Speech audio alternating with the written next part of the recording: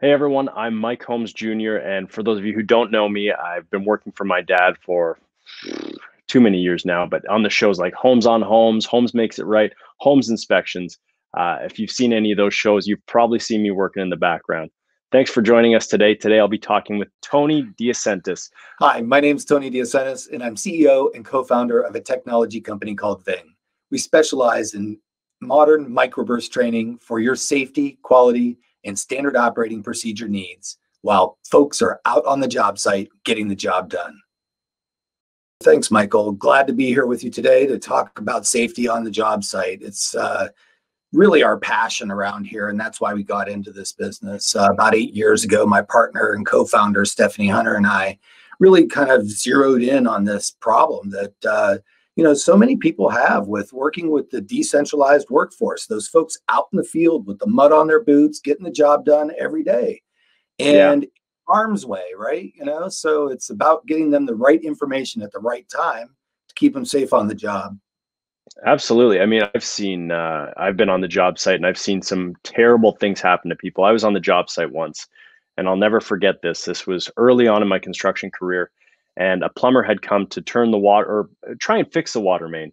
And what happened is it had frozen. So he had taken a look over the water main, and just as he did that, a piece of ice shot out and he lost his eye. So it was, just giving people a little bit more information on safety, on the do's and don'ts of the job site is so important.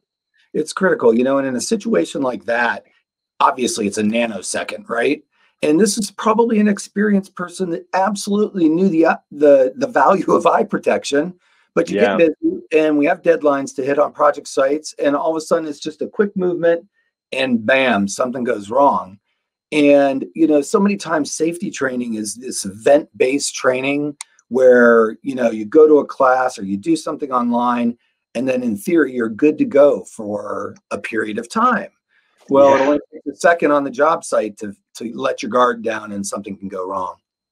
So what I'd like to do is show a quick video that explains the Ving platform at a very high level. Your employees need accurate information to deliver quality work efficiently and without injury. How good are you at sharing the right information at the right time with them? Rank yourself 1 terrible, 10 awesome. Now ask, did they get, read, watch, listen, and understand? Don't like your numbers? Introducing Ving, a learning experience platform that's perfect for modern-day microburst information sharing, short videos, minimal text, and relevant material. We'll help get your organization to a 10. Contact us today. Like you said, I mean, I've done plenty of different courses, safety courses, first aid. And so many times I think to myself, man, I wish I remembered that certain thing. Like what did they exactly say about this point in here? Because like you said, it's a full day course or whatever it might be. And you tend to not remember every single point of that safety course. Michael, there's research that shows that when people are sitting in a room and they're going through their training, they obviously are unengaged learners at some point. Raise your hand if you're guilty, right? You Yeah. daydream. You got people on the job site, they're thinking about going to have a beer with their buddies. They're thinking about getting home for a soccer game. They're thinking about all of this stuff. And research shows that your rate of forgetfulness just skyrockets at post-training event within 24 hours, 1 week, and up to 90% after 30 days. It's just crazy. So it's all about how to keep little nuggets of information. We call them microbursts, and get them in the hands of the right people at the right time for the right task at hand. Here's an example of a microburst that's going to help somebody to inspect their ladder or set up their ladder.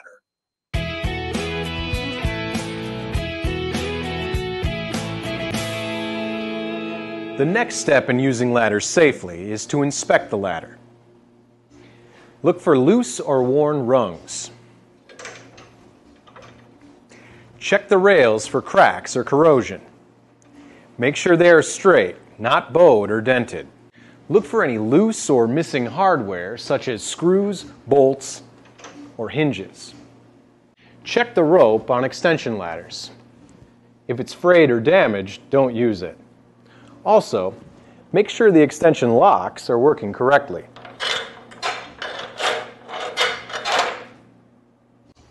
check the feet of the ladder and replace any worn or damaged feet or pads. On step ladders, make sure the spreaders are in good condition and locked securely. A step ladder should not wobble on a flat surface. Replace any damaged or missing labels and tag any damaged or defective ladder. Take it out of use immediately. And never paint a wooden ladder. Paint may hide defects. Yeah, it's a great video because so many people actually don't know the proper things to look for on a damaged ladder. And even myself, years ago, I remember setting up a ladder to go on a roof. And it was only about a story up. It was a bungalow, lucky enough. And lucky enough, there was also a bin not too far behind the ladder, but I started climbing up. And what happened was the pads were worn out on the bottom. So there was actually no grip. And I didn't have someone holding the ladder for me, which you should also do as well. But as I got almost to the top, the ladder started sliding out from under me. And luckily, it stopped on the bin.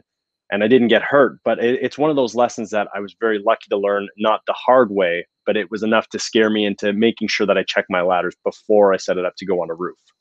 Yeah, it's literally one of the number one issues people have when working at home. We hear of so many ladder injuries and working a job site. So, some of my word choice has really been focused about the job site today so far. But the reality of it is, just think about how many people run out to that garage, grab that extension ladder, put it upside, climb up it, empty the gutters of the leaves. Yeah. No inspection takes place at all. And, if it's an ancient wooden ladder from your grandpa's garage or whatever it is, now you've got some really serious inspection mishaps if you didn't take a quick look at it, right? Yeah, absolutely. And I find oftentimes that, some homeowners do tend to have those like ancient tools that they still use, whether that's a ladder or a step ladder or even a bucket that they stand on. And, that's exactly how someone gets hurt. Absolutely. A while back, there was someone who worked for us and his wife was trying to fix their garage door, and it actually turned into a horrific accident. There's a video of my dad talking about it here. So why don't we play that now? A friend of mine, his wife, one of my contractors, his wife thought she could increase the tension on the door herself. And that big thing at the top that looks like it's actually the tension roll. She would put the 2 bars in herself, push it up, put in the second bar, pull this one out, push it up. All by herself, she did this. Carlito should have done it himself. What happened is when she pushed up like this, she slipped on the next one and wasn't holding this one good enough. It came down and smashed all her teeth out. It was a terrible accident, absolutely terrible. Pay attention to that. Always have a professional increase your tension or reduce it. Don't do things that we don't know. That's such a good point. I mean, sticking to things that we know. Hire the right people for the right jobs, because I remember Carlito telling me about that, and it knocked his wife out. She lost her teeth. She was in the hospital after that. And just by trying to fix something that, you're not totally aware of how to do it. It's oftentimes these simple, quick projects where people find themselves in trouble. And if you haven't had success or experience in doing something that looks a little foreign, like a garage door, if that just with that spring and all of that, there's a lot going on there, right? With case in point to the video. Yeah, absolutely. Absolutely. Now, we do have a program called Holmes Approved Homes where we partner up with the best builders across North America. These are award-winning builders who build above minimum code, and they're energy efficient homes. We're really proud of what they build. And I want to know, how do you see this Ving toolkit improving their process and efficiencies? Yeah, so really there's 2 components to the Ving platform. So there's the part that the employee sees, and then there's the part that the company or the contractor can see to manage their way through all of their training and compliance. So of course, we always start with the employee and driving engagement up. And the Microburst is a mobile platform, easy to use. We always say, when you're out on the job site and you're busy doing all kinds of stuff, you don't want it to take a lot of time to do the training, but you also want to take away all the barriers. So the company can benefit by increasing engagement and making it easy to engage with the training. No plugin, no sign-on, no download, no password. Just literally receive it as a text message on your phone or an email in your inbox, or even scan a QR code at the job site. And from the time that anybody, there's a good example of a job site poster. We all have seen these before. Our platform will actually produce a QR code that you can associate any type of information you want. Job site info, safety, quality, company policy stuff before you walk on the job site. Somebody scans it and literally it brings the information right up on their phone. And maybe there's a 90-second video on the hazards of this specific job site. Now that's some good training, right? Yeah, that's brilliant. Yeah, so that anytime somebody's interacting with that information, no matter how they got it through a multi-channel delivery, on the dashboard back at the company site, in the office, or wherever they happen to be, they're getting real-time information as to who has interacted with what safety training or critical on-the-job information. Right, And so people can be held accountable. And people know that people begin to understand the team on the ground that they're getting held accountable. So they just do it because it's easy to do and get done. And that's what we want them to do. Yeah. And in a much more manageable way. It's a much more manageable way. And then, of course, it's like any platform. There's alerts and notifications to help people keep on track with either their training or for a safety manager or supervisor to quickly identify who's not compliant on the job site and go find them. We're talking a lot about safety and people not getting hurt, but there's also the concept of people don't want to hire you unless you have a low injury rating, right? They don't want to bring you on. I don't care how small the project is. They don't want to bring you onto their property if there's a potential of your history of having injured workers, right? Yeah, I've worked with several people who were very accident prone or injury prone, and you tend to not want to repeat that process after, working with those people. So you have a very good point there. Yeah. And so it's just a definite benefit for the contractor to dial in on their training program and their level of connection with their employees. We also say, as a side benefit, is that this is a great way for an employer to show how much they respect their team on the ground and how they're going to make it easy for them to interact with information and do a great job and feel good about it. And we all know that people stick with companies that they feel respected with. And boys, 100%. Skilled tradesmen are hard to find, aren't they? So you want to keep the best ones on your team. Yeah. And you know what? Every job site's different. So the fact that you can have a QR code that is customized to your job site so that when you walk up, you scan that code and then you get a custom video that's going to let you know all of the safety hazards on a job site. I mean, that's worth its weight in gold. Yeah, actually, we launched the QR code at the beginning of 2020, and it's just skyrocketed. People are putting them on ladders. They're putting them on trucks. And some of them just retrieve things like checklists. Before you drive this truck, think about, is it snowy today? Is there black ice today? Stuff like that. Just, again, it's not even a training thing. It's just think about these 5 things. And in the trades, like you said, people, they're very driven by, okay, I got to finish this job. I don't have too much time. And it's a nice reminder to get people back into thinking, okay, I've got to do this safely. I've got to get home to my family. Yeah. You want to go home in the same shape you went to work today, right? Exactly. So, yep. Now, we have some safety fail photos that some fans sent in, and I wanted to take a look at them and see what you thought. Okay. These are always fun. So a welder decides to use a beer bottle as sparks fly. Oh, yeah, there you go. That's a great idea. Yeah. I mean, I think it's the same as using a mask, right? Yeah. I mean, come on already. It's just like literally, this one is a little bit extreme, right? So this wasn't like, hey, I don't have enough time to go find something. This was like, I'm going to use this beer bottle to do this. Yeah. And why is that beer bottle so close by anyway? That's what I want to know. Right. So there's 2 fouls. At least we can go down and create a big list. 1, the bottle breaks or backlash and it hits you in the face. 2, why was the beer bottle so close drinking beer and using hand tools, right? Yeah, and not a good combination. Not a good combination. Oh, this is all.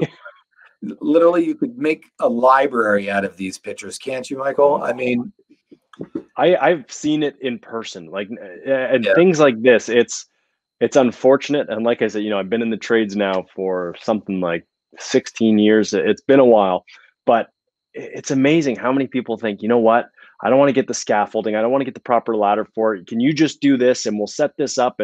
And like you said, it's one of the number one areas on a job site where people get injured. So we talk to a lot of people about stuff like this as well. So this is about planning, right? Because if they had a deadline or they were approaching the end of their day, people are going to do that. But if they knew what was going to be required of them before they went to a job site, or it could wait until tomorrow kind of a thing, then they could have the right equipment there to make sure they did the job safe. Yeah, and planning is so important. It's crucial. I mean, in any career, in any job, but I'm speaking from personal experience, if you don't plan the job site out right, you're not going to get anything done. And then talk about safety issues. Planning is it's crucial to a safe and productive job site. Mm-hmm. What do we have here now? Oh my. Oh, it looks like crying out loud. Who needs a sawhorse, eh? Yeah. Just use his leg. I don't even know how to comment on this one. I actually thought it was going like already. I was going to say. Yeah, I mean, I've rested a 2x4 on my foot or something, but like not put the blade anywhere near my foot. This looks like he's almost cutting over his leg. Yeah, it really does. I mean, and just like when your dad was cutting that piece of plywood in that last video, and we've all seen the saw jump. I mean, literally in a nanosecond, there is going to be a gash about how long. Right. Oh, yeah, absolutely. Absolutely. And then you look at the glasses hanging from his collar there. There you go. Now there's like 20 things going wrong. Yeah. So there's power lines, a ladder. He's got a leg stabilized. That is just like, that's creativity. That's very unsafe. I like the caption. It says "accident waiting to happen." It's almost like the accident's already started. Yeah, like, exactly. Accident in motion, right? Yeah. Why not move, some of that stuff on the bottom there so we can get the ladder closer up? You know what? I'll just get on the top and use my leg. Oh, wow. You know what always surprises me about these two is like, who's brave enough to go on that? I feel you, because I mean, you're already up on a roof and now you want to climb on some scaffolding that's just thrown together. I mean, that's another thing. Have a pro scaffolding company come in and do it for you, because that makes it way easier. I mean, I know I've set up enough scaffold in my life, but having a company coming in and doing it very safely, properly, where it's going to actually also not hurt the house is very important. Mm-hmm. Absolutely. So I think one important thing to think about, when it comes to safety training and training in general, is bringing on new apprentices or interns. So how do you train those? Yeah, this is a hot topic. We have an aging workforce that stayed in the workforce the longest in history ever, right? Yeah. And we're going to see a lot of these folks start to retire. And we have to be thinking ahead about bringing a younger generation in. And I know you and I both agree on this, is that, this is a great path for a lot of people. Not only can you make a great living at it, but you can be extremely proud of finished products and really have an awesome career. And so I feel passionate about employers and being an employer who hires a lot of young people right out of college to be part of our team, to bring them into the fold. And I speak a lot on the topic of multi-generation knowledge transfer. I know we just recently collaborated on a blog post that features some commentary from you and your dad. And I love the video, by the way, in that blog post, the little family multi-generational fun for our listeners here today. You should check out the video if you haven't seen it yet. It's really kind of fun.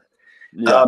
But there is a process that people have to think through. It's just kind of like, think about it. The first time your dad had you on a job site and he started telling you what to do. I don't know. I think maybe you were probably way younger than this, but I'm going to guess the first time you thought, why is he always telling me? We were probably about 16 or something like that. He was like, seriously, Dad, you got to tell me everything to do. Well, it's the same thing at work for people who don't know each other, right? Mm-hmm. And maybe even worse to some extent, because there's no rapport, no relationship. So it's the accountability of the person that's leading a team. And I don't care if you're 4 people doing a home remodel, or if you're a contractor with 30 to 50 people on a team working on a big project. you're going to have multiple generations, and you have to tee it up for success. We just recently co-wrote a great article with the Holmes group, and it's up on our blog post, and it focuses in on some tactical things that you can do to help that knowledge transfer between the generations. Yeah, there is a large knowledge transfer, and there's, obviously ego is involved, and there's many different things that are involved. There's on the one side, it's like, I've been doing this for 20 years, 40 years, 50 years. And then on the other side, there's new technology, new tools, new ways to introduce to the trade. So there's two sides to it. And I think like you're saying, there's a lot to be learned about how to kind of meet in the middle. Yep, absolutely. And the companies that figure that out are going to end up snatching all the talent, the younger talent that's coming up, and they respect that talent. They're going to see that they have a long career and long longevity of employing with just one employer. And that's exactly what I want to see, right? Yeah, absolutely. So, and is that now a good place for people to learn more about Ving or to find Ving? Is that your blog? Yeah, that's predominantly people are always searching the internet for ways to solve their problems, right? And so we get a lot of contractors, a lot of home builders, a lot of HVAC, roofing, you name it, searching on, the subject like, hey, how to train my new hires or my new apprentices, or how to engage my leadership team in the safety culture. Right. Well, Tony, I know personally, I really enjoy working with Ving. I love how you're taking it from this, big task and making it a much more manageable thing to learn more about safety training, product training. So I think, more people need to check out Ving, and I encourage anyone watching this, go ahead to blog.vingapp.com and check them out and see what they have to offer, because you're not going to be disappointed. Yep. Everybody's welcome. Please go and subscribe. Thanks, Mike.